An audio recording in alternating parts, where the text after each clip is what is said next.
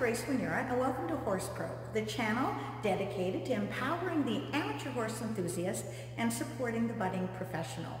Now, before we get started with today's wonderful upcoming interview with Mark Grice, I would like you to hit the subscribe button and the like icon if you find anything of value in today's interview.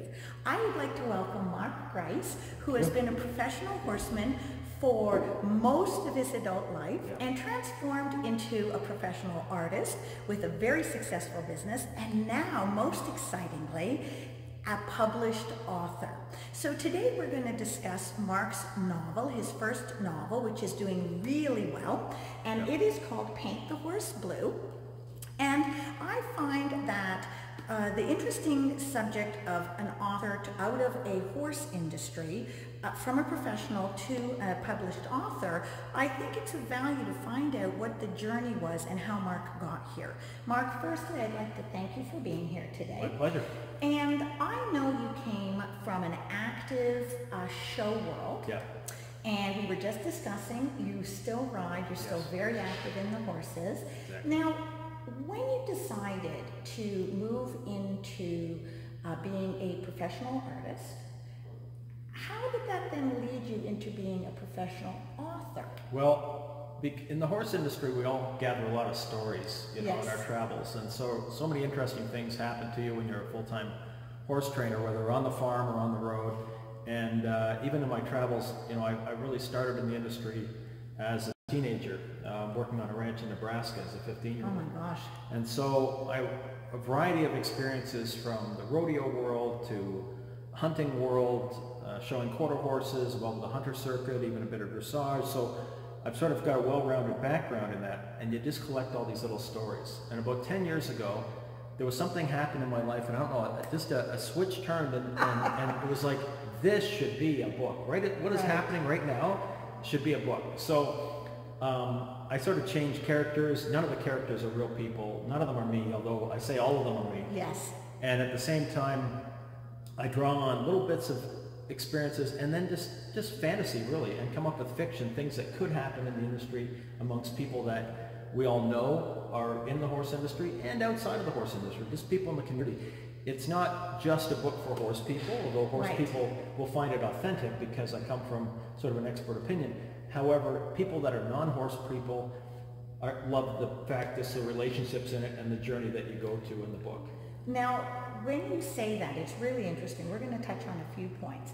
Now, when you got the idea about 10 years ago, did it take you that long to write the book? Or what was how artistically, how did it come about over that time span? Over that time, it was always a case of this is something I need to do in my life.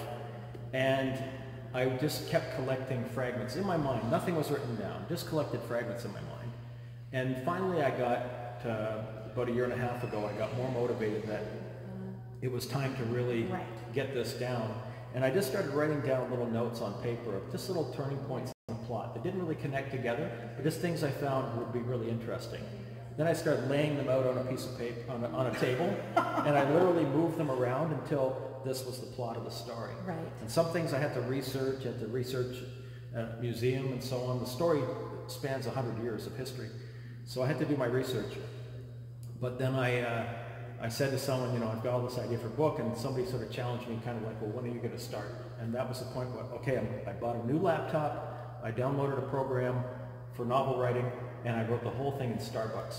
Oh my gosh! So that's a lucky Starbucks. Maybe one day there'll be a little. I don't want to notify them in case they change their loitering policy. They might say 20 minutes maximum here. Because I spent hours writing my book on a cup of coffee. Every word was written in Starbucks. Oh my gosh! Yeah. Now, how did that compare to, for instance, plotting a painting and doing a painting? How did you find that? Is one more cathartic than the other? Well, with my paintings, unlike some artists, I envision exactly how it's going to look at the end, and I know the path I'm going to take to get there. And really the same with the book. I knew exactly what every chapter was going to be, and I could then jump ahead and write chapter 35 if that was of interest to me today, because I already knew what was going to happen in chapter 32 or whatever. Right. And so, kind of like my approach to painting. Now, some artists begin a painting very loosely and they don't know what's going to, the colors and the brushes are going to tell them what's going to happen. That's And some authors start that way with some characters and locations, and they let the characters tell them what's going to happen. I experienced that a little bit with my book, that things took little side trips that I wasn't expecting once I thought about that character. But overall, I envisioned the whole thing start to finish, and that really helped me keep it organized in my mind. Now, prior to Paint the Horse Blue, had you ever had any writing experience? Well, I've certainly written a lot of articles for horse magazines and so on, more instructional kind of things. And then I write a bunch of cowboy poetry. And cowboy poetry is a very small genre, but it's something that once you discover it, it's larger than you expect. And we have an opportunity in that to sort of tell stories in modern voice. Some cowboy poetry is more historical, but ours is more, what I write is very present day. And so I've written and performed that cowboy poetry, not published, and so I do put some of the cowboy poetry into the book as well. So you have your hand in every Oh, bit yeah. of Lot of artistry, creative whether things, it's spoken or whether it's visual or anything like that. Exactly. Now, the one other point I want to touch on is the authenticity of the horsemanship in the novel. Sure. Now, prior to writing Paint the Horse Blue, did you think to yourself, wow, in some of these novels that have stables, horsemen, horsewomen, horses as a backdrop, we've all seen the horrible movies where they juxtapose colors of horses. Exactly. Was that a goal of yours to give real credit and credence to the horse wilderness? Absolutely. One of the characters in the book is a farrier. And so, you know, when you're talking about shoeing a horse, you better get it right. And of course, I'm not a farrier myself, but I've watched farrier. I like to think I could do it if I had to. And so I wanted to make sure that that alone is authentic, the equipment's authentic. But also I didn't want to go down one sort of rabbit hole. I wanted to appeal to people in the hunter industry, in the Western industry, you know, in a variety, racing industry. We touch on a lot of things in the book. People with a horse passion. Exactly. And you'll learn a little about the thing you don't know. So that's right. Which I think is really valuable, and I think that's what gives every piece of, or every novel ever written, if you can come from a place of some knowledge and authenticity, I think people then really grasp onto that, and that's what makes the novel entertaining. Yeah. Now, did you do the cover? Yes, of course. Of course. Painted the cover of the book, and you can see the illustration on the poster here and on the cover here. So this is just a fictitious farm. I kind of pieced together bits of a few different photographs that I saw.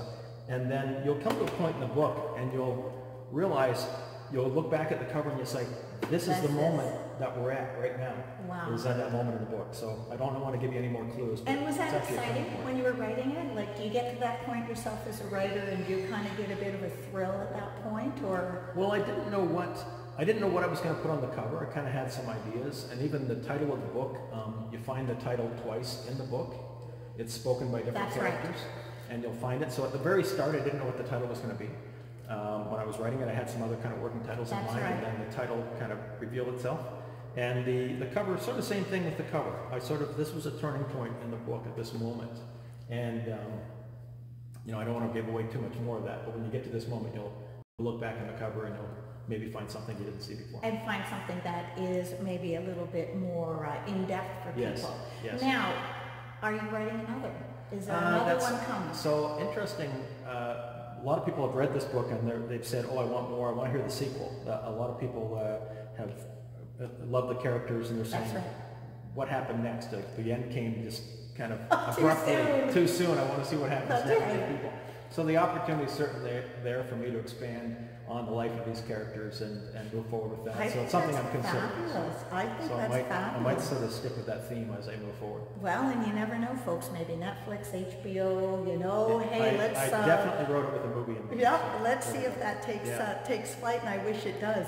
Now, for people who are interested in acquiring a copy, for those out there who haven't read it, now, where can they find it? And I will include it all in the description below for anyone who is looking to purchase a copy of Paint the Horse Blue.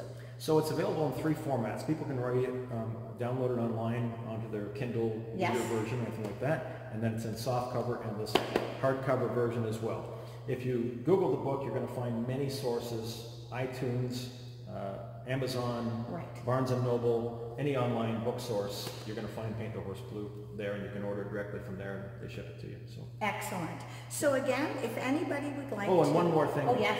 They can find me in person, and I'll sign their copy. And I'm going to give you There this signed copy as well. So. Ah, I am a lucky girl today.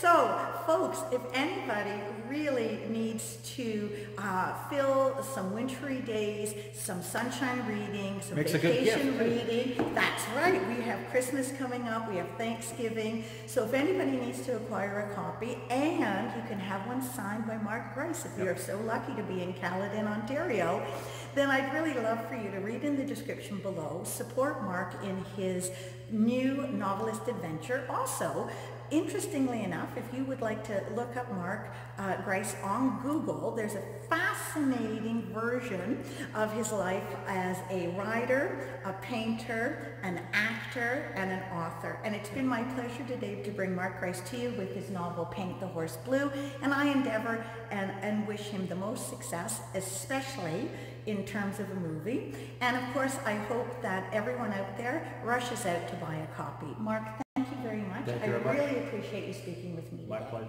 Thank you. Thank you.